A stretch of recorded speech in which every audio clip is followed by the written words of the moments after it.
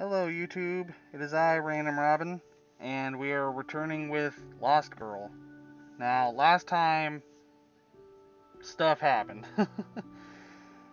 Basically, Serena and Layla got closer together, they started getting really close, and then Layla kissed Serena, but Serena didn't quite respond, like who was going to expect that, so unfortunately, that upset Layla, and now Layla is trying to get away from Serena.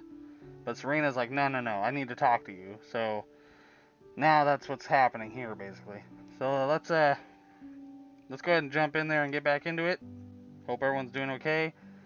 Last time we ended it with finding Layla, so we'll see what happens now. Here we go. So yeah, we just got into Layla's house and started to talk to her and try and figure everything out. So sorry, I had to move the thing. Let's see. Okay. So we're just gonna continue where we left off. So let's see. Layla had already claimed her seat by the time Serena had entered the room, the large den desk in the center. Spread out in front of the fox was an open novel, which she had just looked up from reading, a pen holder, scattered papers written in dark ink, and numerous other office supplies. I suppose Charlotte will be here before long? Yes. Then I suppose I will wait for any serious discussions until after she has returned and left completely. I fear we both have a lot to say. Serena nodded, her eyes downcast. Yeah, unfortunately, Serena wasn't expecting the kiss, and when she didn't return the kiss, Layla's like, nah, I ain't dealing with this. So that's why Layla's kind of like, being very not cool with Serena right now. She wanted to speak her mind now, but Layla was right. If she spoke now, she'd most likely just get interrupted by Charlotte, and she wouldn't get her point across in time. So Serena felt it best to examine the study while she waited. If there was any room she'd want to spend the most time inside a mansion, the study was definitely it. The walls were lined with bookshelves, nearly 20 of them, and each space on them was filled with books. There were 2 red cushioned couches and a coffee table with a rose flower arrangement. That sounds like a lovely place. Like I said, like I'd said before, the backgrounds and all this are lovely. Like they're all more of a solid color for the most part, like all this blue, but it still looks like a nice image behind these characters. Not to mention the den desk with its padded desk chair. That's what I need right now. Which was, as Serena thought, nearly 10 times as big as the desk she had back in her dorm.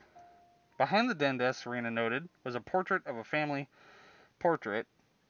I don't think the use of portrait was needed twice, but moving on. Of 3 foxes with a little girl framing the center. I suppose you've never seen my parents. This portrait was painted when I was about 5 years old. I wonder what happened to that girl there. The young fox in the photo Serena studied was holding on to both her parents' hands and was smiling tenderly. It truly looked like a time when Layla was the most happy before she was tainted with the plague of loneliness. Like last time, I'm already getting kind of emotional from this game because I'm thinking about all that's happened so far, and it's really. See, my hands don't really show on the camera, huh? It's really touching. Up until I was about 7, my parents were almost always around. They were busy with work, but they always took the time to see me, to play with me. I was so happy. But sometime after my 7th birthday, they changed. I don't really understand why, but they became obsessed with work, so much so that they let it take over their lives. They forced me to stay inside the manor after that, never to leave until I came of age. I didn't have anywhere to run to, though, so it didn't even occur to me to run away anyway. It was comforting to Serena that at least Layla got to experience part of a normal, happy childhood, but it also made her sad that it ended so early in the other's life. She knew how easy it was for people to become obsessed, especially if it was over their own life's work.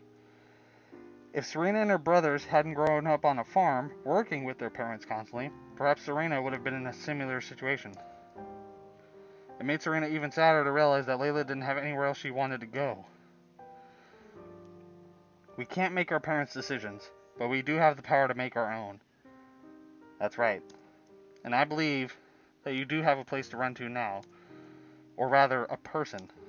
Serena. But before Serena could elaborate on that, Charlotte rushed into the room with 2 fleece blankets folded over her shoulder, carrying a full porcelain tea set on a tray in her hands. That's skill. She set down the tray in the middle of the coffee table and the blankets down on the couch, one on each. I do apologize if I interrupted. If you two need anything else, then I am just a bell away. Thank you, Charlotte. That'll be all. Serena nodded her thanks, and the maid disappeared, closing the door study to the study behind her. Serena wondered if they really did have a bell they used to summon maids, like something out of a storybook, but she had more pressing matters to discuss than bells and maids right now. So, tea? We have a rather complicated system, so I'll set it out. Layla stood up from the den desk and made her way over to the couch opposite of where Serena was standing. She began to methodically place the various cups and bowls into various places across the coffee table, all without disturbing the rose centerpiece even once. That's also skill. She poured down and set down 2 filled teacups and their matching saucers, one on either side of the coffee table. She pointed towards multiple different bowls, which were all lidded and filled with various substances. This is creamer, sugar, honey, lemon, and that tiny tin has cookies. This looks amazing! She prepared it all so fast, too. Like a professional. I swear, Charlotte keeps a tea set on the ready at all times. Nice. At that, Serena giggled. She sat down on the couch and began to prepare her tea. She took 3 sugar cubes, about 2 tablespoonsful of milk, and stirred. Milk tea with sugar was always a favorite of hers since she was a kid. I'm not too much of a tea drinker, but certain teas are really nice to me. Layla herself added a tablespoon of honey and sprinkled it with lemon before casually taking a sip. See, I'm not gonna lie, like the tea they're talking about is really good sounding. Let's see. The way she sat so properly made Serena feel out of place. It's a black Darjeeling tea from all the way in India. One of the best teas money can buy. Charlotte always makes sure we have it on hand. It's a personal favorite of mine. Serena took that as her invitation to drink. She lifted the teacup, and as soon as the liquid hit her tongue, she was punched with a barrage of flavor. The use of spices gave it a kick, but the milk and warmth of it made it feel like home. It smelled like cinnamon, and Serena cupped it in her hands as if she was holding a golden treasure. That sounds pretty good. It makes me all cozy. Charlotte will be happy to hear you like it. Despite herself, Layla smiled, and Serena's smile deepened. But upon remembering the moment a week ago, they both frowned and directed their gaze to the black tea in their cups. I know you might want to talk about it, but I can't just ignore this. Just forget everything we did together like it was nothing? I can't not see you anymore and be okay. I know it hurts right now, but time heals all wounds. So the fact that Layla is acting like this, she's been through this kind of like abandonment before. She talked about that in the previous episode. And when you get to the point where someone leaving you, like, you don't really react to it anymore, you know you've been abandoned way too many times. You will be okay, eventually. A life without you, Layla, without the one I care about most, is not a life at all. How am I supposed to be okay? Serena was shaking again, her teacup chattering against the saucer. Layla set her cup on the coffee table. It was only half empty. You've made it clear how you feel about me, Serena, and I've made it clear how I feel about you, and it's clear to me that those are not the same. It hurts me too, believe me. But we can't just keep going and pretend that everything is okay. I can't lie and hide my feelings anymore. When Serena looked up, she saw a glaze of tears cross Layla's eyes, one that matched Serena's own. Both of them were upset for their own reasons, and those reasons were both understandable. But there was something Serena felt would easily mend this. Then don't. What? What are you saying? Don't hide your feelings, Layla. I want to see you, the real you. I want to see everything. I don't care how dark, how deep. I want to see all of it. I want to see you, Layla. And if you're telling me the truth, then you should want to see me too. So why are you trying to hide? Why are you trying to push me away? You told me once that I shouldn't run away from my feelings, that I should face them head on. I'm ready to do that now, but it seems like you don't want to listen. That you've already decided how I feel? At this, Layla stood up, her hands clenched into fists. And what the hell else am I supposed to think? You walked up to me, tell me that you want me to be your forever friend, when I'm totally in love with you. So, that's a, that's a big news. We obviously, if you watch the previous one, you get the gist of that was the idea. But, whew, and you don't even realize it. Serena's eyes went wide. She didn't expect Layla to get this emotional, and she didn't like that Layla was upset, but she felt it necessary to let all their thoughts out here and now, even if it didn't work out in the end. That way she could go home saying at least she spoke her true feelings, and she tried her best. She gave Layla a firm, serious look. And do you not think I'm in love with you? That's the reason I want to be with you. I want you as my best friend is because I love you? I always thought living with and loving my best friend was just a pipe dream, but with you, I felt it could actually be possible. And it's what I want more than anything in the world. Layla looked as if someone had slapped her in the face. She was shaking, unable to comprehend what Serena was telling her. But you didn't even kiss me back. Why? Serena sighed, looking down at her nearly empty teacup. Because I was surprised. I knew you felt strongly about me, but I wasn't for sure what, and it took me a while to realize how I actually felt about it all. But I know now. I know that I love you, Layla, and I want to be with you, more than anything. Serena. Oh. Aww. See, that's cute.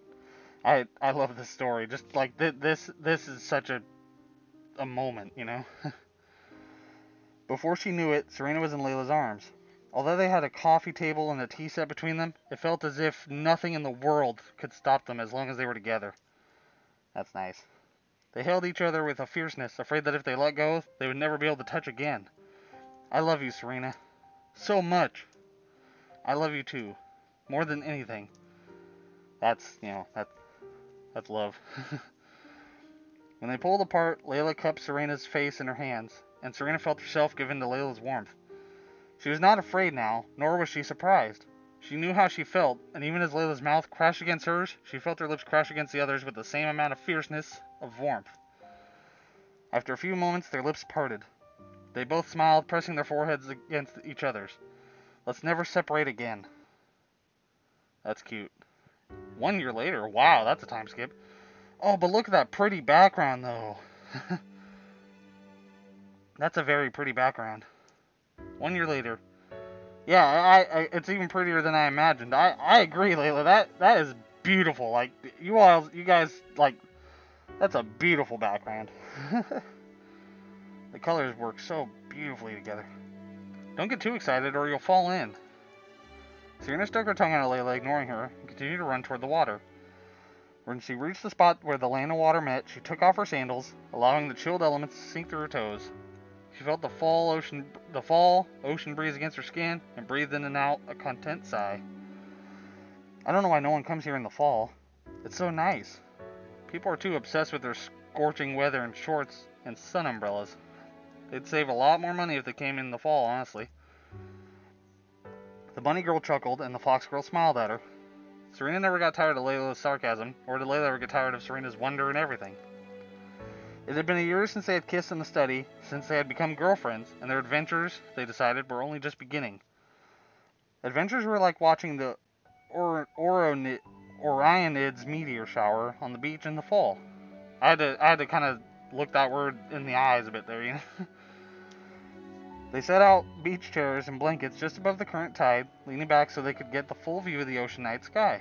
Oh, the open night sky. The stars responded by waving to them under the golden crescent moon. Serena was grateful she had listened to Layla, and had agreed to spend the second to last weekend in October watching shooting stars. Ah, there's one!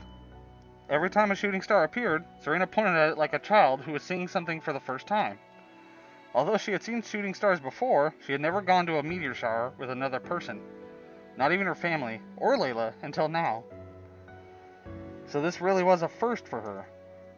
How many wishes have you made yet? Only one. Just one? But we've seen at least 5 stars by now.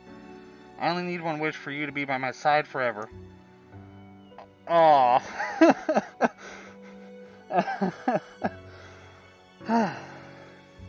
That's touching. I'm not gonna lie, you know, people say if you get too happy, you're gonna get diabetes from it, but I wish I could be that happy. Layla couldn't help but blush, rolling her eyes. You don't need to rely on a star for that, you know. I know, but it's the first one that came to mind. Then what about wishing for yourself? For myself? Not about the two of us, or someone else, but for yourself alone. Your wish, Serena. Serena thought long and hard as her and Layla settled into a comfortable silence as they watched the stars glisten above them.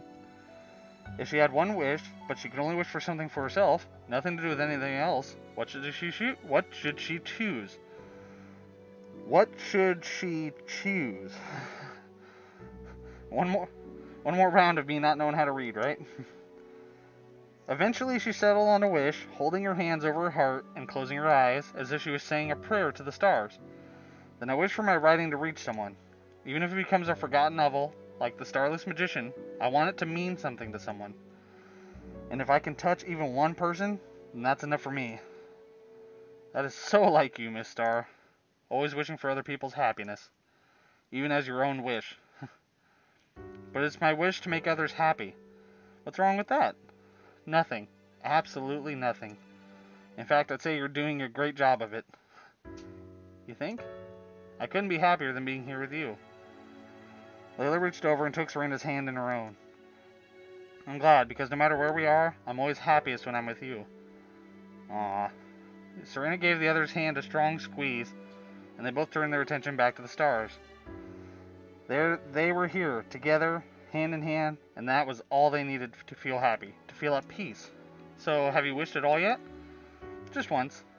Oh? You must have seen nearly 20 shooting stars by now. Serena teased, mocking Lila's voice. Lila rolled her eyes, even though she knew Serena couldn't see it. But Lila was smiling, brighter than ever.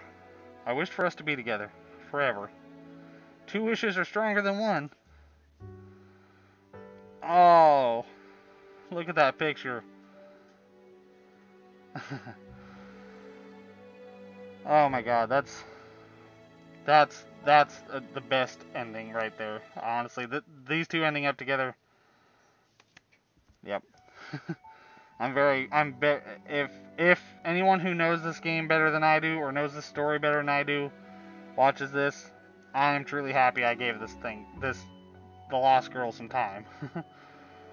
To be honest, I used to like visual novels a lot, and used to like reading a lot, and, well, when I had like a dinky little laptop, like, right now I have a pretty standard size one. I used to have like a little baby laptop. It was like barely even considered a notebook, really. And I used to play all kinds of visual novels I'd find. A lot of them were very nice. Maybe I'll do more if anyone likes this. Yeah, tell you what, leave a like on any of the Lost Girl videos, and maybe you'll see another visual novel in the future. Because I like these things, to be honest. Even if they're especially if they're the not naughty ones, like just cute romance stories like this. Like, what can I say? I like them. But anyway, let's go ahead and get to the end here, shall we? Because I think that's where we are. Which also makes me sad because I was so close to the end before I ended the last video. They both squeezed each other's hands, feeling each other's warmth, each other's hearts between them. They were connected on a level that was quite like the stars. They were each one bright star in a million, separated by fate, but they had managed to find each other across the darkness of the sky. And that had changed everything. Serena? Yeah? I love you. Always. And I love you forever. In the labyrinth of life, the 2 stars had connected, creating a brightness that was unlike any in the universe. They created their own story. They set their own chart to revolve around one another. Together, they shone so much brighter than ever on their own. And they vowed to never be forgotten, to never be apart. Always and forever. The end. And I think that's it. Yeah, it doesn't go any further. Hang on, let me do this. There we go. Now we can just appreciate that screen. So this has been Lost Girl. Oh wow, the music's on. Oh no, there it goes. So this has been Lost Girl. It's a very lovely visual novel. Hang on one second. Let me identify who the maker is. Oops. Okay, so the music's gonna go quiet because I'm doing a thing. I gotta give the credits. This was done by Daisy. Apparently, this was made by Daisy Baka. Daisy Baka on itch.io. The link to the game will be in the description. So if you guys want to enjoy this story on your own time and not have a big Birdman try and read it to you in a very horrible fashion, by all means, I highly recommend it. It's just something lovely to look at, you know? Like, it's very well done. Like, I've seen visual novels with static images. They barely even react when things happen. You see no facial changes until, like, this kind of screen. And this one here was beautiful compared to any others that I've seen. So, kudos to you, Daisy Baka, if I'm saying the right name here. I noticed that when I started up, there's a Puro Mage like logo on there, you know. So whoever exactly made this, it's very beautiful, and I'm very glad I got to try it out. And then with that, I was surprised how close to the end I was actually, which makes me feel bad that I just didn't finish it last time. But hey, we got to enjoy it one more time, huh? If you haven't subscribed already and would like to, you know, I'd appreciate it.